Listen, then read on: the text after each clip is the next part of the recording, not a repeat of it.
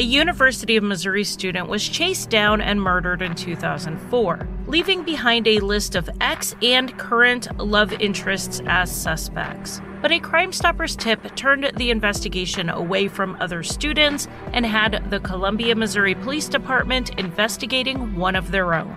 I'm Charlie, and welcome to Crime Lines.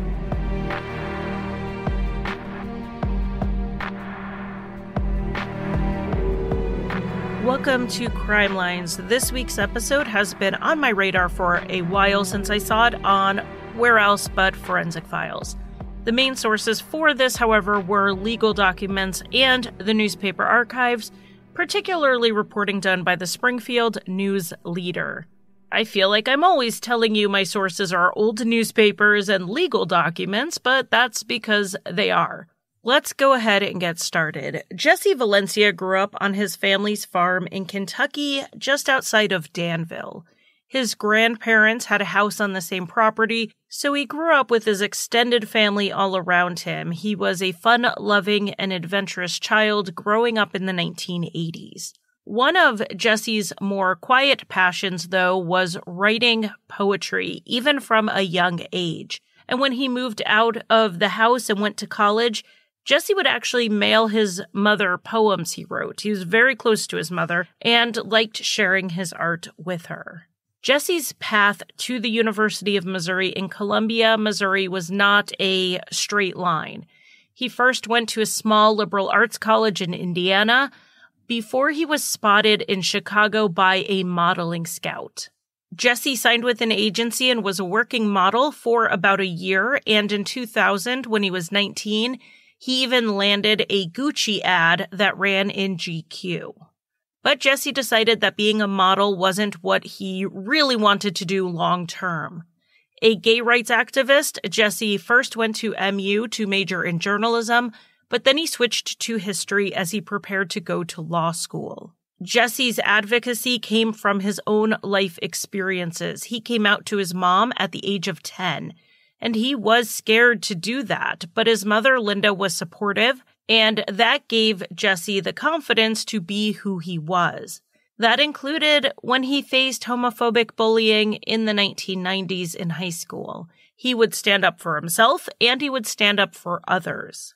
And though Jesse dealt with this bullying from some of the kids at school, he didn't have issues making his own group of friends.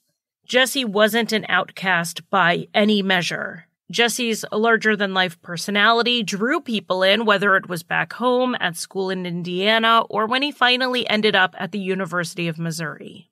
Jesse ended up working while he was at the University of Missouri. He worked at a cheap motel as the night clerk. But even on this college student budget, he would do things like leave large tips at restaurants and buy his friends flowers for no reason. The mother of one of his friends called him a Southern gentleman. But Jesse was also pretty funny. He threw himself a 21st birthday party in February of 2003. The only thing was he was born in 1981, so he was actually turning 22.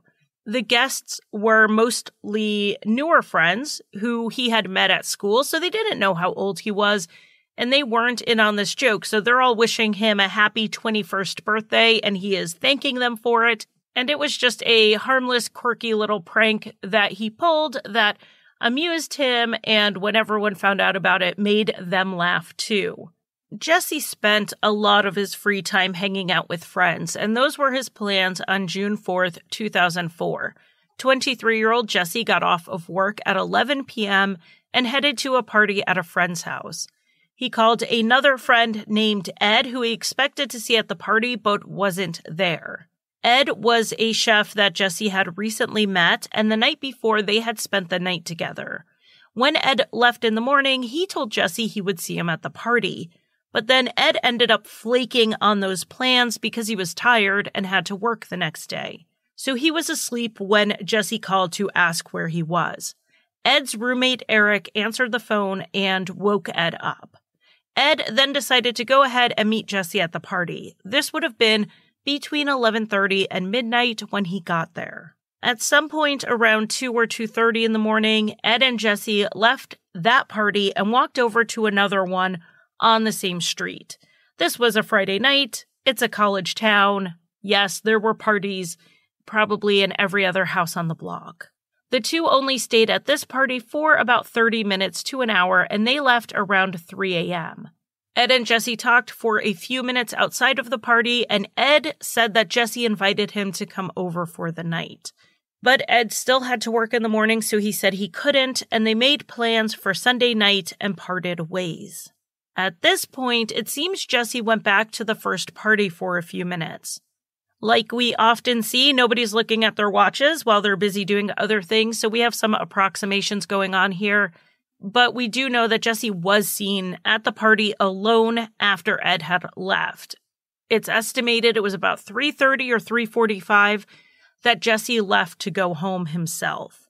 The host of the second party that they went to actually saw Jesse walk by as he went home. They waved to each other. Jesse said he was going home to sleep. He was alone, and he was headed in the direction of his apartment. It was the next day, June 5th, 2004, which was a Saturday, and a man living down the block from Jesse left his home around 2 p.m. That's when he saw a person wearing only blue shorts or boxers lying on his lawn between his house and his neighbor's house. The man approached and saw that there was blood and flies all around, because this wasn't a drunken, passed-out college student. This was a dead body. He immediately called 911. When the police arrived, they did not find an ID, so they canvassed the area with a photograph of the deceased's face to see if anyone knew him, and eventually one person did. He said he thought it looked like Jesse Valencia. Jesse was found face up with his throat slashed deeply, almost hitting his spine. The medical examiner immediately noticed that there was blood on Jesse's shoulders, but not much below that. The majority of the blood was on the ground under him. This led to her preliminary conclusion that Jesse was on the ground when he had his throat cut. But the ME noticed something else when she did the full autopsy. While there was bruising on Jesse's chest and between his shoulder blades, there were no defensive wounds on his hands or his arms. This is incredibly uncommon in a knife attack. So just imagine it. If you were lying on your back and someone is standing over you with a knife, you are going to grab for that knife. You are going to block your body unless you can't, either because you're restrained or you're unconscious. The issue here was that there was not immediately apparent evidence of which of those two things it could be. There were injuries on Jesse's arms, but not consistent with being restrained. And there was no blow to the head that would have knocked him out, and there were no obvious signs of strangulation, in part because of the neck wound having obscured any of them. But there was odd bruising across Jesse's chest, on his back, and his jaw. Those were the most severe or significant injuries aside from the knife wound. Jesse also had petechial hemorrhaging to his eye and to his larynx, which are consistent with being rendered unconscious. It seemed like the best explanation that fit the evidence would be if someone tried to restrain Jesse from behind while he fought back. Jesse did have a slight build, so the other person wouldn't have had to be huge to be able to reach around him like that. As Jesse fought with his attacker, the other person held on harder, causing all that bruising on his chest and back. Eventually, the killer managed to get Jesse in some sort of chokehold that would have inhibited blood flow. Jesse would have been unconscious in 5 to 10 seconds, and then his throat slashed before he came to. The murder weapon was not found at the scene, but it was believed to have a serrated blade. The medical estimate time of death was set at between 3 and 5 a.m., though we know Jesse was seen at around 3:45. There is evidence that Jesse did make it home that night, which we will get into, so medical evidence, witness evidence, and circumstantial evidence all put together puts the time of death occurring sometime between 4 and 5 a.m. The medical examiner then sent various swabs, fingernail clippings, and the shorts Jesse was wearing to the lab for DNA processing. Meanwhile, the investigators at the scene were still piecing together the evidence there. After Jesse was identified, they went over to his apartment, which was down the street, and found that the front door was slightly open. When they entered, they found a messy apartment, but no immediate signs an attack had happened inside. They did get some more information from a neighbor's statement, and while that brought the sequence of events into clarity, it actually added some more question marks to the actual timeline. The neighbor, a man named Christopher, lived immediately next to Jesse, and the two shared a thin wall. Christopher said he was out drinking late on the night of the murder, and when he got home in the early morning hours, probably around 3 a.m., he went to bed. At some point, he woke up to hearing a thumping sound on the wall he shared with Jesse. It lasted about 2 to 5 minutes, and the sound was going down the length of the wall toward the door. To Christopher, it sounded like some drunk person trying to make their way out of the apartment and falling into the wall, except for the voice he heard. He heard someone say, stop it, and he also heard what he thought sounded like, no, I'm not sleeping in the car. Though he couldn't make out much else of what was said, Christopher said he could tell there were two voices. He had only lived in that apartment for about a month at this point, so he didn't know enough to recognize Jesse's voice among these two voices. But this dialogue did influence how Christopher interpreted what he was hearing. To him, it sounded like someone had a drunk friend home and he was trying to get him to leave, and the friend was resisting. That interpretation is completely based on the noises he heard because Christopher didn't see anything. He did bang back at Jesse's apartment, yelled at them to stop making so much noise, and the voices quieted down. He fell back asleep, and when he left his apartment around 10 a.m., he did notice Jesse's door was halfway open. So Christopher initially put the time of this argument, fight, whatever, at any time between 3 and 4:30 in the morning. But he had been drinking and just woken up to this noise, so this is a question mark timeline, and it will become relevant later. With Christopher's statement, the investigators were thinking that Jesse went back to his apartment after the party and someone came over. Someone he would have been okay being there while he was walking around in just his boxers. It sounds like Jesse tried to get them to leave, but they resisted. Or the person was getting rough with Jesse, and Christopher misinterpreted the stop it and the bumping into the wall. Then, at some point, things escalated to where Jesse felt he needed to flee. Just in his shorts with no shoes on, he ran out of his apartment to try to find safety. The other person chased him, eventually catching up with him down the street and killing him. It has been confirmed by a witness that Jesse left the party alone, so if Jesse had someone come over that night, he may have made those plans over the phone. Thankfully, Jesse's cell phone was found in his apartment, so they could scroll through the call log. There were 4 calls from 3 different people that seemed possibly relevant that night. These calls were made at 12:01, 1:07, 3:13, and 3:18 in the morning. The first 2 calls, which came in about an hour apart, were from the same person, a man named Zev. Zev was a couple years younger than Jesse, and the two met at some political event. Jesse's friends characterized Zev as a love interest of Jesse's, but Zev denied this completely. He said they had only recently met, they hit it off, but it was just friendship. A witness did come forward and say that they saw a young man who looked disheveled walking down the street crying on the morning of the murder. The description given did sound a bit like Zev. And then someone else described a car they saw that day that also looked a little bit like Zev's car. But when the investigator showed an actual picture of Zev to the witness, they couldn't identify him as the person they saw. There are some reports that the picture they showed was a little outdated, but regardless, they couldn't identify Zev. Zev said he called Jesse to see what he was up to, and then he went to bed. Zev did live at home with his parents, and they confirmed that they saw him go to bed around 1:30. They would have been sleeping themselves when the murder happened, but they insisted they would know if Zev had left. His car was in the attached garage, and the noise from the garage door opening would have woken them up. I mean, I don't think this is enough to toss a suspect out. An alibi from the parents about a noisy door, and neither did the investigators. They gave Zev a voice stress test, which is a software program that is supposed to measure changes in voice patterns caused by stress or the physical effort of trying to hide your deceptive response.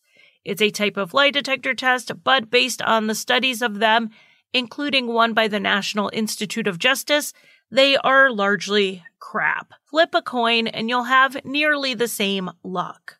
The benefit to them is not necessarily the reading, but rather that the person you're interviewing thinks it's going to be accurate and they will be less likely to lie. Anyway, they did give Zev this test and he failed it. He asked to take the test again. Instead, they asked for his DNA, which he did provide. The next call of interest was at 3:13 a.m. This would have been right around the time Jesse and Ed parted ways, and the call was from Jesse to Ed. According to Ed's interview with the police, Jesse called him as he was walking home and asked him to reconsider and maybe come over for the night. Ed again repeated he needed to go home to sleep, and the two didn't have an argument or anything. They talked for about 3 minutes before they hung up and Ed went home. Ed said his roommate Eric was there when he got home and could vouch for what time that was and that he stayed home until work. And while Eric was able to say that Ed did come home at the time he said, Eric did leave the apartment at some point to go see his girlfriend, so he couldn't say for sure that Ed was home the entire time. It was possible he could have left. You might think we only have Ed's word that he turned Jesse down when Jesse called him. It sounds like he just as easily could have said yes, gone home real quick, and turned around and went to Jesse's. But there is some circumstantial evidence that that did not happen, and that's because of the next phone call at 3:18 a.m. This would have been around 2 minutes after Jesse hung up with Ed. This call was to Jesse's recent ex-boyfriend, Jack. Had Ed said yes to coming over, Jesse wouldn't have felt motivated to immediately make a drunken call to an ex at 3:18 in the morning. So I think we can say Jesse did not anticipate Ed coming over. And the investigators had already talked to Jack because he showed up at the crime scene crying after he heard Jesse had been killed. He told the police that they had been in a relationship and Jesse was having some trouble moving on after their breakup. Jack, however, had already started seeing someone else. Jack said he was already sleeping when he woke up to both someone knocking on his door and his phone ringing. The call was from Jesse, and it wasn't uncommon for Jesse to call almost like an intercom when he arrived at someone's house. So Jack assumed it was Jesse knocking and calling at the same time. But Jack was tired, he was in bed, and he really didn't want to talk to his ex at 3 in the morning, so he rolled over and ignored it. He told the investigators that he felt guilty because had he not done that, had he opened the door, Jesse might still be alive. Of course, there's no way anyone could have known how this night was going to unfold at this point. So it seems like after Ed went home, Jesse went to Jack's place. Then when Jack didn't answer the door, he went back to the first party, and then Jesse went home. If Jesse made arrangements to meet anyone else at his apartment, the clue to their identity was not in his phone. So the person had either stopped over unannounced or they had made plans in person. Then on June 6th, 2004, the day after the murder, an anonymous Crime Stoppers tip came in that brought another man into the picture. The caller said Jesse was in a sexual relationship with a married police officer. Not just any police officer, but a Columbia police officer, the same department investigating the murder. The caller did not give the name of this officer. A quick look at the station's computer system showed someone had logged in before the body was found using a generic personnel number. They looked at the dispatch records, which would have indicated if a body was found. later that day, someone used the same computer again and checked the same thing. This was after the body was found. It could have been a coincidence. It may not have even been the same person checking both times. And there are other reasons a police officer may have had to check the dispatch log. But between the checking the log that day and the Crime Stoppers tip, they decided to go ahead and lock things down at the police department. The only people with any access to Jesse's case file or digital documents pertaining to it were the investigating officers. That may seem like a bit much based on one anonymous tip, except that Jesse's friends had backed up this tip, and so did his mother. They all said Jesse was seeing a police officer. Jesse did not know if the police officer was married, like the Crime Stoppers tip indicated, but he started to suspect it, and that's something Jesse just simply would not have engaged in and had zero tolerance for. He told his mom and his friends that he was going to confront the police officer about this and break things off if he was married. The friend said that Jesse met the police officer when he was arrested in April at a party. The arrest was honestly not a big deal. It was the middle of the night into the early morning hours when the police showed up at a party for noise complaints. On visits number 1 and number 2, they told everyone to settle down and to be mindful of their neighbors. Then the police left. But when the third call came in, they decided on some stronger tactics. They handcuffed 3 of the people at the apartment until everyone settled down and then gave them all tickets. Jesse and a friend were outside of the apartment and they were told they needed to leave. They refused to leave, and I get the impression it wasn't just to defy the police, but rather Jesse was feeling a protectiveness of his friends who were currently handcuffed. Jesse intended to become a lawyer, so he asked why his friends were being detained, and he refused to leave. Since he and his other friend did not leave, they were handcuffed and put into separate patrol cars. They were both given a court summons for obstructing a police operation and then allowed to leave the scene as long as they actually left this time, which they did.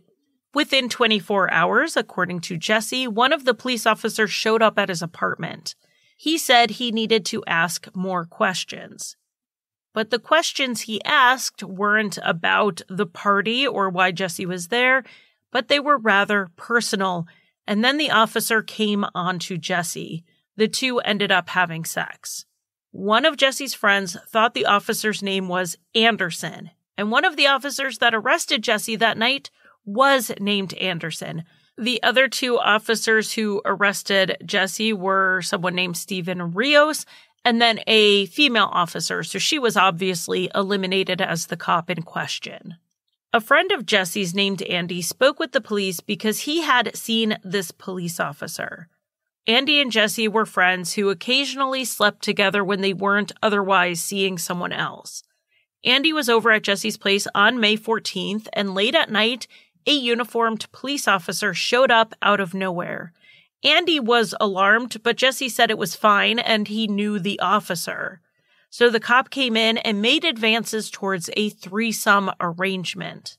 Afterward, when the officer was leaving, he told Andy not to tell anyone about it. So the investigators on the murder case brought Andy in for a picture lineup. They were just going to pretty much put the pictures of all the male officers out in front of him and see if he could identify any of them. They got back into the interrogation room and Andy was visibly uncomfortable. He flipped through the photos without really looking at them. Eventually, Andy said he actually didn't need the pictures because they had passed the officer on the way to the room and Andy had recognized him. You have to imagine how intimidated Andy was feeling in this situation. No wonder he was uncomfortable. The person they passed in the hall was not Anderson, it was the other officer, Steven Rios. So by June 8th, 3 days after the murder, the Columbia police were investigating one of their own. They were investigating Steve Rios, except they didn't want him to know about it just yet. They were still trying to keep things very under wraps. But 27-year-old Steven Rios found out anyway. As much as they tried to shut off communication in the station, gossip about the Crime Stoppers tip went around and it reached Steve's ears. At around 8:30 in the morning on the 8th, Steve went to the supervising sergeant over Jesse's case. He said he heard about the rumor and he was pretty sure the tip was about him. However, it was exaggerated. He was not sleeping with Jesse. Steve said he already disclosed everything he knew about Jesse on the day of the murder. When he was at the station during his shift around 6:30 that evening, he heard someone say they had a tentative ID on this victim as Jesse Valencia. Steve recognized the name from ticketing him at that party, so he said so. He said, "I know him from this incident." So they had Steve go to the scene to positively identify Jesse. Steve was driven out there where they showed him the picture of Jesse they used to canvass the neighborhood. Steve said, "Yes, that's Jesse Valencia." Steve then went back to the station because he was still in his street clothes. He got his uniform on and he volunteered to go back and guard the crime scene. Now, if Steve had any sort of relationship with the victim beyond just giving him a ticket once, he should not have been at that scene at all. And Steve was insisting he didn't have any type of relationship with Jesse and that the Crime Stoppers tip may have been about him, but it was wrong. So that alone seemed kind of odd. Why would Steve think the tip about Jesse sleeping with a police officer was referring to him if all he did was ticket him? Why did he jump to that conclusion? So they asked Steve to sit for a formal interview, which he said sure. Steve opened by continuing to deny any relationship with Jesse, but they stopped him there. They didn't just have this anonymous tip. They told Steve that one of Jesse's friends named Joan had come forward and said she saw Steve at Jesse's apartment in early May, which was over 2 weeks after the arrest. She had been at a party and had too much to drink, so Jesse told her to just go to his apartment, which was in walking distance, and spend the night there. She could drive home safely in the morning. So Joan went to Jesse's place while he stayed at the party. Around 3 a.m., there was a knock at the door, and Joan thought it was Jesse. Instead, it was Steven Rios. He was not in uniform, but Joan recognized him because she was at that other party where Jesse got the ticket. Steve asked if Jesse was home, and Joan said no. He then asked Joan why she was there, and she said it was because she had too much to drink and couldn't drive home. So this police officer, who we now know was Steve Rios, offered her a ride home. But police officer or not, Joan was not getting into a car with a stranger at 3 a.m., so she said no, and the officer left. Confronted with this, Steve's story changed a little. Okay, sure, he saw Jesse after that party, but they were just friends. It wasn't sexual. So then the investigators stopped him again. They had Andy, who was an eyewitness to his sexual relationship. Steve acted shocked, like he couldn't believe they were saying this, but then he eventually admitted, okay, yes, he had sex with Jesse Valencia, but it was only that one time. I mean, Steve was really trying it here, but they kept pushing. They had 2 witnesses and multiple people, including Jesse's mom, who said it was an ongoing relationship. And so then Steve, crying, admitted that yes, he had been cheating on his wife with Jesse, and it had happened 5 or 6 times in the 7 weeks from when they met until Jesse's death. But Steve said the last time he saw Jesse was 6 days before his murder. He had not killed him and hadn't even seen him. And they didn't have to take Steve's word for it because he had an alibi. Steve worked the overnight shift as usual on the night of the murder. He was done at 3 a.m., but he didn't leave. He changed and went to the roof of the parking garage to have a beer and chat with some other officers. This was not an uncommon thing for them to do, and he had multiple witnesses to it. Steve said he left around 5 a.m. The only time he was unaccounted for was when he went to the bathroom at one point, but he said he then returned to the group. Checking the station's security locks, Steve did use his entry key at the police department at 4:37. And asking other officers, they did say they thought Steve did come back to the garage after using the bathroom.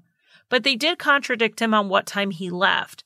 They put it at more like 4:45 or 4:50, not 5 a.m. According to Steve's wife, Libby, he was home between 5:20 and 5:30. She remembers because their 4-month-old woke up and she looked at the clock. She laid there for a bit to see if he would go back to sleep, and when he didn't, she got up to make him a bottle. She was in the kitchen doing that when Steve walked in, so she says it had to have been 5:20 to 5:30. Libby said Steve looked fine when he walked in. He didn't appear to be injured. He had no blood on his clothes. He just came home, picked up the baby, went and washed up, and then went to bed. So the question was, could Stephen leave the police station at 4:45, 4:50, confront and kill Jesse, and then arrive home by 5:20 or 5:30 like his wife said? The answer is maybe. It would be tight, a very tight timeline, but it wasn't impossible. And it did seem suspicious that it took Stephen anywhere from 20 to 30 minutes to drive home, which took the officers trying to recreate all the routes only 8 minutes. So he still had unaccounted time in this timeline. So we do have multiple persons of interest at this point, and all were asked for their DNA. We have Ed, the current and new love interest, Jack the ex, Zev, the friend who people thought was more than a friend, Steve, the police officer who was having an affair, and then there were other friends who were also asked to provide their DNA. While all of that was in the lab, Steve Rios' name and connection to the case leaked in the media. And by leaked, I mean the police department confirmed it. Steve found out that it was published and had to sit down and tell his 21-year-old wife, the mother to his 4-month-old child, that he had been cheating on her. Steve was then put on paid leave pending the investigation. He told his commanding officer he was going to Virginia to visit his father and that they could contact him there. And then Steve headed to the Kansas City airport. But instead of getting on a plane, he went to a Walmart and bought a shotgun. Then he called his wife and told her he intended to take his own life. She called the police and they came to the house, got on the phone with Steve, and talked him down. They talked him into driving home, which was a 2-hour drive. They had no choice but to wait to see if he showed up. And he did. They brought Steve to the Mid-Missouri Mental Health Center and had him committed and put on a suicide watch. The next day, on June 11th, a nurse went into Steve's room at the hospital and he was gone. He had escaped, but he hadn't made it very far. He was standing on the ledge of a 5-story parking garage across the street, threatening to jump. After a 45-minute standoff, they managed to talk Steve down again, and he was admitted into a more secure hospital. On June 16th, Steve Rios resigned from the police force, which was unavoidable. Even if the investigation completely cleared him in regards to the murder of Jesse Valencia, he wasn't going to come out of this with his job. Steve had met someone by basically arresting him, had sex with him within 24 hours, would show up and have sex with Jesse while on duty, and then he lied about it later. His career with the Columbia PD was done no matter how things proceeded. And Steve was becoming the lead suspect in the case, so it was proceeding like a barreling train towards him. Some investigators said that they were suspicious of Steve when he lied about the relationship with Jesse and tried to hide it. Others said they didn't really suspect him until he had threatened suicide. I personally don't think either of those two things indicate guilt over a murder, though. I mean, it doesn't point to his innocence either, but I think we can agree that Steve could have been trying to escape the consequences of something else. Internalized homophobia, shame over the public airing of his affair, the loss of his marriage and his career. I think all of those could be reasons why Steve lied and then was suicidal, not just because he was involved in a murder. So I guess it's a good thing that those indicators are not what led to Steve becoming the prime suspect. In the end, it was the DNA. Only 2 foreign DNA profiles were found and matched from Jesse's body.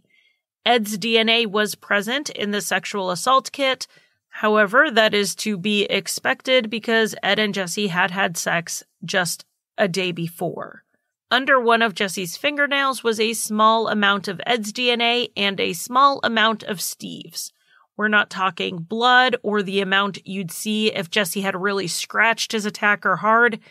These were both very small amounts of DNA. Again, Ed's DNA could be explained by having been with Jesse the day before and again just hours before his death, but according to Steve, he hadn't seen Jesse in around a week. Additionally, 3 arm hairs were found on Jesse's chest that weren't his, and they were matched to Steve. Not hair analysis matching, but actual DNA matching since all 3 had the root attached. It seemed odd that Jesse would still have Steve's arm hair on him a week after last seeing him, and not just his hair, but the hair with the bulb attached. So let's talk about hair for a minute. Your hair has 2 phases, a growth phase and a rest phase. The growth phase is obviously while it's growing. After the growth phase, the hair goes into the rest phase where it snaps off at the shaft and is shed. Then it enters a new growth phase and the follicle starts producing another strand. The root of the hair stays in place when it's a natural shedding during the rest phase. The hairs on Jesse's chest, however, had the root attached, so that indicates they were pulled out, not shed. So even though more of Ed's DNA was found on Jesse's body, he could explain it by having just seen Jesse. Steve, at the time, didn't appear to have a really good explanation for this. Ed also didn't have a motive. He and Jesse had only recently met. They didn't have some sordid history or ugly breakup, and it's not like Ed was in the closet trying to hide a relationship. On the other hand, Steve may have had a motive. Jesse told friends not just that he'd break things off with Steve if he turned out to be married, but at another point, he said he was possibly going to report him to his department. This is something Jesse told Joan after his initial court appearance on the obstructing a government operation charge. Jesse went to court on May 20th, 2004, and pleaded not guilty. After this arraignment, Jesse complained to Joan about the charges. For one thing, he thought it was going to be tossed out because he and Steve were having some sort of relationship. Even if it was just sex, Jesse assumed Steve would have helped him out with a ticket. Another thing was that, from Jesse's view, it sounded like the charges were worse than he thought. The ticket was originally written as an obstructing a government operation charge, but when Jesse got to court, the prosecutor added some words to it, so then it read, obstructing a government operation by physical interference. This was actually essentially the same charge. The prosecutor just added by physical interference because that was the wording in the ordinance that the case was being tried under. But Jesse didn't realize this and told Joan that the charge sounded more severe. So not only did Steve not get the ticket tossed, things were actually getting worse. Jesse said if the police officer didn't handle it, the next time he saw him, he would tell him he had a little secret the department might want to know about. About a week after that, on June 2nd, Joan was spending the night at Jesse's apartment, and the subject of this police officer came up. Jesse said he was going to ask him if he was married or not, and if he was married, he would break things off with him. This was 3 days before the murder, so we have 2 motives here: not to be outed and not to end the relationship. Now, the breakup may not seem like persuasive enough of a motive, but outing the affair certainly would have been. It would have been the end of Steve's career and likely his marriage. A police officer having sex with a defendant is just not okay. And now we have that same defendant thinking the officer would take care of his ticket because of the relationship.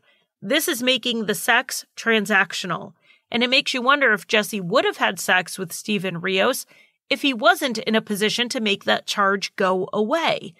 We don't know one way or the other, but the power imbalance here cannot be ignored. Steve would have lost everything. A solid motive to be sure, and now DNA on Jesse's body. The investigators zeroed in on him, which is a move Steve would call getting tunnel vision. On July 1st, 2004, 27-year-old Steven Rios was arrested for the murder of Jesse Valencia.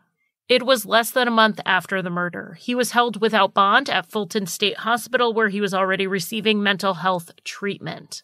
The theory of the crime was that Steve left the station in the early morning hours and drove to Jesse's apartment. He would normally just stop by without calling first, so not finding a phone call in Jesse's phone records was not surprising. Jesse confronted Steve like he told his friends he was going to do. A short physical altercation occurred in the apartment, leading to the noises the neighbor heard, which included someone saying, "Stop it, stop it." Jesse made it out of the apartment and ran for help. Steve chased him down and grabbed him in a chokehold like he learned through his police training. As Jesse struggled, Steve's arm hairs were pulled out and bruises were left on Jesse's body. Once he had Jesse unconscious, Steve pulled out a serrated clip knife he had on his side and cut Jesse's throat. Steve then somehow got away, taking no forensic evidence with him and only leaving a small amount behind.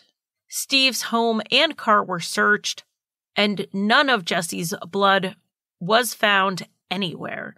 They even tested the drains in the sink and shower. They never found the murder weapon. They never found any blood on Steve's clothes. The clothes he provided for testing were consistent with the ones his fellow officers said they saw him wearing, so it doesn't appear like he switched clothing. So rather than doing a blow-by-blow of the trial, let's just go ahead and lay out the evidence against Steve that's showing he's guilty, and then the evidence that points away from guilt. On the guilt side, we have a motive. A motive is not necessary to prove in court, but it is helpful for a jury. And then we have the DNA. It was definitely Steve's DNA, and he was going to have to convince this jury how and why his DNA was on Jesse nearly a week after he last saw him. Those are honestly the two big pieces for me. For the investigators, we also have the threats of suicide and also Steve lying about the relationship after the murder. But like I said, I think Steve had motive to lie about those things that were unrelated to a murder. Now, the evidence pointing towards not guilty is what isn't there, which is forensic evidence behind that small amount of DNA. No forensics from the scene transferred to Steve, his house, or his vehicle, which seems unlikely. No murder weapon was found. They did have some people say they thought Steve carried a knife on his belt, but that knife was never found. And looking at dash cam footage of Steve on duty that night, there's no knife on his belt. And then we have the counter to the DNA. The defense did not say this wasn't Steve's DNA. They accepted that. However, experts have said it's impossible to know how long a small amount of DNA could have lasted under Jesse's fingernails. As for the arm hairs, Steve's hairs weren't the only ones found on Jesse. They were just the only ones that could be matched. And when Jesse's comforter was bagged and taken into evidence, they found more hairs on it that were not Jesse or Steve's. The defense for these hairs was that they transferred from the comforter to Jesse's body. He hadn't washed his comforter in the 6 days since Steve was last there. And then we have this incredibly tight timeline. We're really looking at 30 minutes to go to Jesse's, commit the crime, completely clean up all the blood evidence, and show back up at home. We have no idea where he would have even cleaned up. Now, you can decide for yourself if you believe Libby, Steve's wife. I accept. She is setting this timeline, and she's also setting what state Steve was in when he got home. Now, personally, I do believe her. If she did know a murder was committed and was helping Steve cover it up actively, why didn't she say he was home even earlier and just completely close that timeline? She could have exonerated him with the timeline, but she didn't. And when Libby was initially asked if she knew what time Steve got home, she appeared to have no idea why she was being asked that. Steve didn't tell her about the affair or the connection to this murder victim until after it was in the paper. Now, if I was Libby, my temptation would be to say, nope, didn't see him come home, didn't see him all day. By the way, you might want to check his alibi for the Zodiac killings. And then I could just move on with my life. But Libby is clearly a less spiteful person than I think I am. So we're going to go into trial with Libby on the list of witnesses for the defense. Even though she and Steve were headed to divorce due to this affair, she was prepared to defend him over the murder charges. Before the trial could even happen, though, a special prosecutor had to be assigned to the case. With Steve Rios being a former police officer who knew the prosecutors in Colombia, they had to make sure there was no appearance of impropriety. They went across the state in one direction to get the prosecutor, and then they went in the other direction across the state to Clay County to get a jury. Clay County sits north of Kansas City, and there was just too much local media coverage of this case to find an impartial jury in the Columbia area. It wasn't just media attention about Steve Rios that caused issues, though it certainly did when we're talking about picking a jury. But the media coverage really hurt Jesse Valencia's family as well. The sensational side of the story won out far too frequently, both in Missouri and back in his rural hometown area in Kentucky. That's not to say the media necessarily ran these tabloid pieces. At least not a lot of them did. The Springfield News Leader, from what I have seen, is one that stands out as doing a very good job sticking to the facts. But the information still led to gossip and judgments. A 23-year-old college student who goes to parties and has multiple sexual partners is not the stuff I clutch my pearls over. But in conservative towns in 2004, when Jesse's sexual partners were other men, that started taking over some of the discussions instead of discussing the actual issue here, which was his murder. Possibly the power imbalance between a police officer and a defendant in a sexual relationship. There were things to discuss here that didn't have anything to do with Jesse's consensual sexual relationships. A kind, funny, intelligent man was chased down and brutally attacked, but because he had sex with men, people wanted to discuss that instead. So Jesse's mother, Linda, ended up doing a lot of interviews. She did them then, she does them now. And that's in part to halt this type of distraction. She wants people to really know and understand Jesse as a whole person. And I really admire her for that, because if you check out the more recent coverage on this case, none of it is pearl-clutching, fainting couch BS like that. None of it.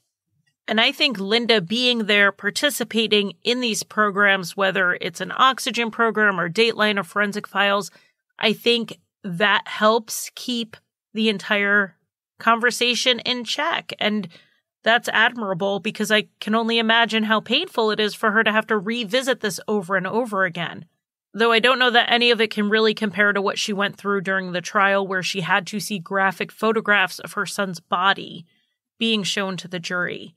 And there were some objections from the defense on these photos. Some of them were really graphic, and the defense argued that they were playing to the jurors' emotions more than providing relevant information.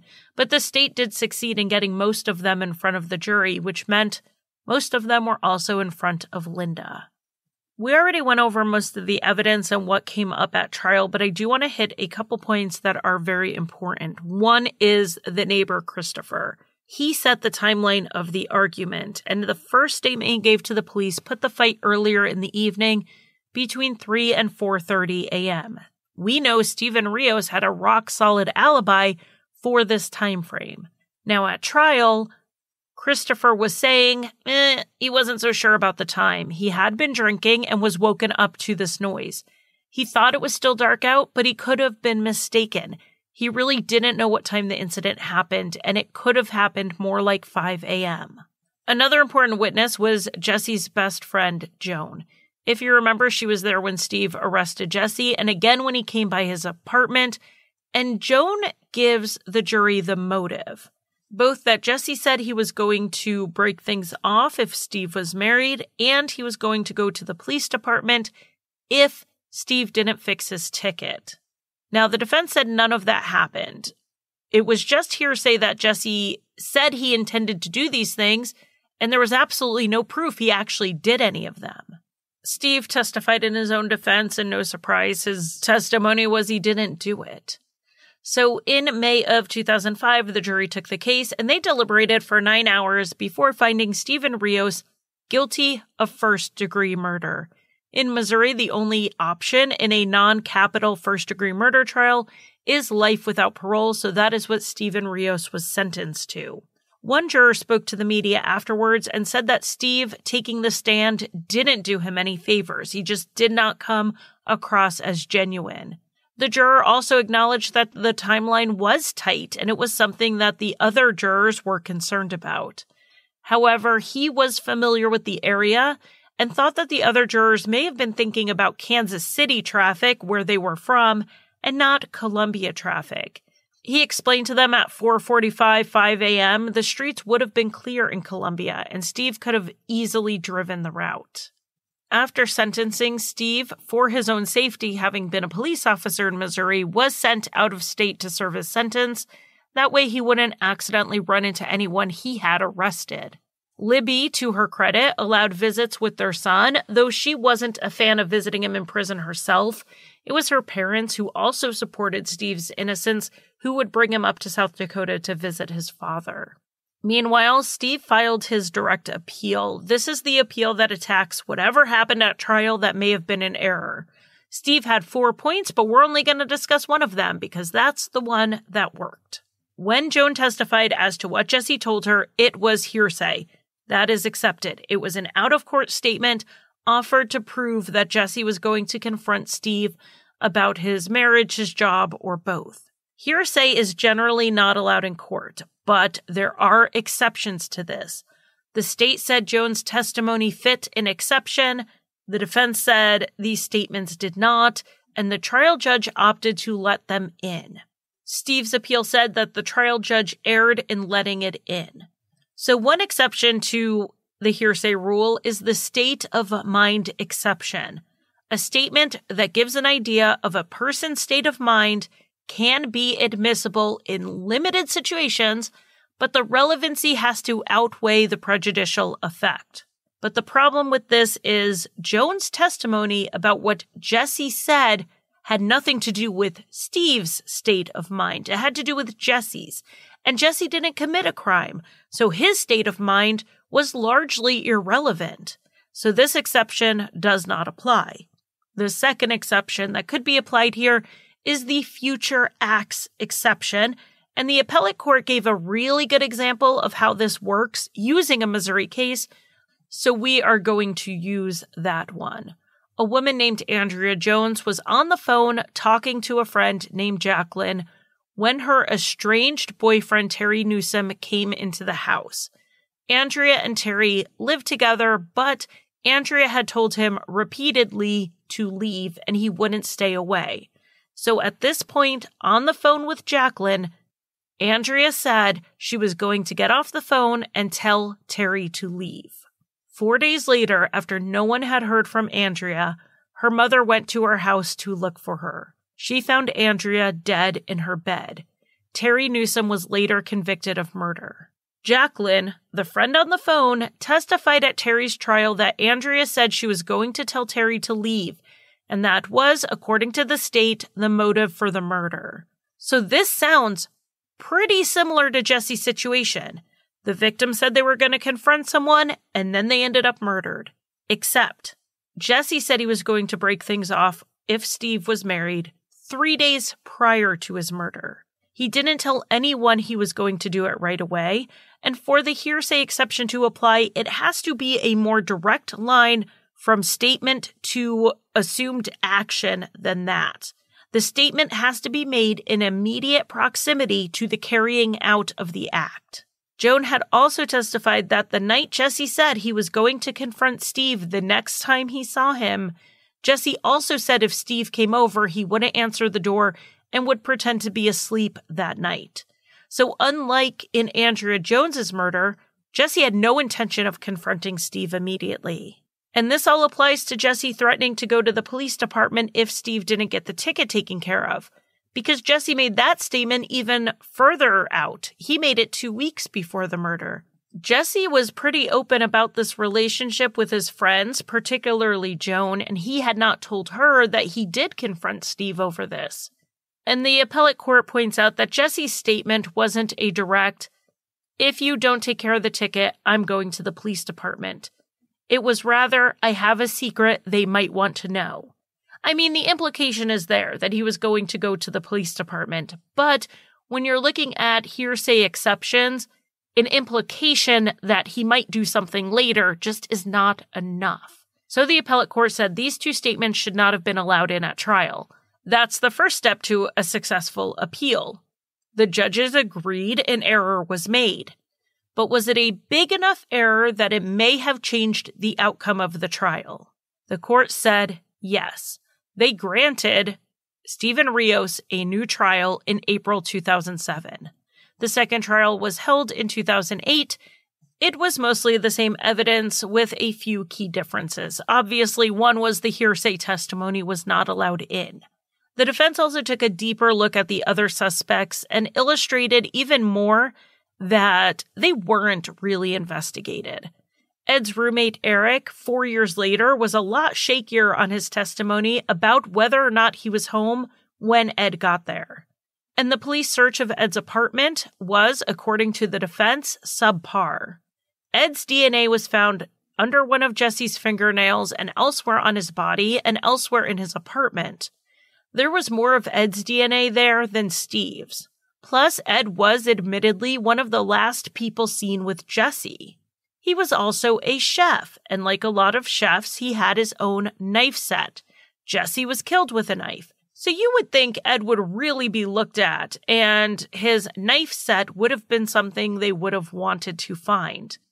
On a search of Ed's apartment, they did not find that knife kit. However, Ed said it was in his room where he always kept it. So either Ed is lying or the police didn't really search his place all that well. Knowing the defense was going to point right at Ed, the prosecution did put him on the stand to demystify him to the jury. And honestly, even people looking back on this case now from an innocence perspective don't seem to think Ed did it. Just that he should have been investigated more, and he wasn't. In spite of his DNA being found, in spite of him being a chef with knives, and the fact that he wasn't illustrates the tunnel vision the police had. Not that people think Ed did it. Another change at trial number 2 was that Libby's testimony altered. It was a small alteration, but also significant. She testified this time that the clock she looked at when getting up with her baby was actually 5 to 7 minutes fast, meaning Steve got home earlier than she originally said. Remember, this timeline is already very tight. If you take 5 minutes away from Steve, he probably could not have done this crime. We know changing testimony is never a good thing, but Libby said she actually realized her initial error to the police before the trial. But Steve's attorney told her, don't change her story because then it would look suspicious. And he wasn't wrong, because that's exactly how it looked at the second trial when she did change her story. And the prosecution pounced on this, using it as a way to undermine her credibility. Steve did not testify in his own defense during trial number 2. A juror in the first trial said he didn't do well on the stand. Steve's own father and his trial attorney from the first trial also didn't think he did well. So his new attorney advised against it in the second trial. Steve would later say that he actually wanted to testify, but his attorney closed out their case before calling him as a witness. So the jury took the case and deliberated for 6 hours before they came back with a guilty verdict, but not to first-degree murder this time around, but to second-degree murder. In Missouri, juries are always allowed to consider all lesser offenses, though the state certainly tried to prove first-degree murder. This made a big difference in sentencing. Stephen Rios was sentenced to life with the possibility of parole, plus 23 years for armed criminal action. He will be eligible for parole in 2035 when he is in his late 50s. Under his original conviction, he had no hope at all of release. Steve appealed the new conviction in 2010, but the court upheld the verdict. Steve's son, now a teenager, still visits him in prison, and the fact that Steve has family supporting him and his innocence keeps him going. As for Libby, she told Dateline it would be easier if she thought Steve was guilty because she and her son could just cut him off and move on. Instead, they are in this limbo that just feels so unjust and unfair.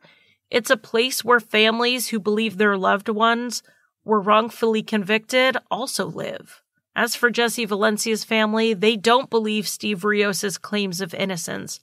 And Jesse's mother wrote a letter to the editor of her local paper expressing the pain the second trial caused. More appeals and post-conviction relief petitions will continue to bring Jesse's family more pain.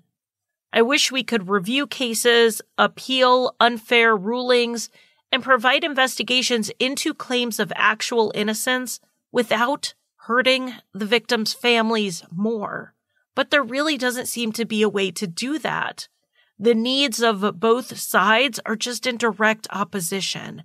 The criminal justice system sometimes compounds the tragedy, and maybe there is a better way to balance the interests of the victims and the defendants to prevent that, but I don't know what that way is. I'm interested in hearing your thoughts on this case. Do you think Steven Rios is guilty? And even if you do think he's guilty, do you think there was enough evidence to convict him? As always, you can comment under my Instagram or Facebook posts on the case, tag me on Twitter at Crimelines Podcast, or email crimelinespodcast@gmail.com. Thank you for listening. You can find Crimelines on Facebook, Twitter, Instagram, and TikTok. Crimelines is also on YouTube, where I post 2 to 3 true crime videos a week, including an occasional after show where we go over any visuals from that week's podcast episode. Crimelines is also on Patreon, where I offer early and ad-free episodes as well as bonus content. Visit patreon.com/crimelines. And if you want to buy me a coffee, the official drink of Crimelines, you can give a one-time donation at basementfortproductions.com/support. And if you need a palate cleanser after listening to heavier true crime shows, check out Rusty Hinges, an occasionally funny history, mystery, and true crime podcast that I co-created and write for.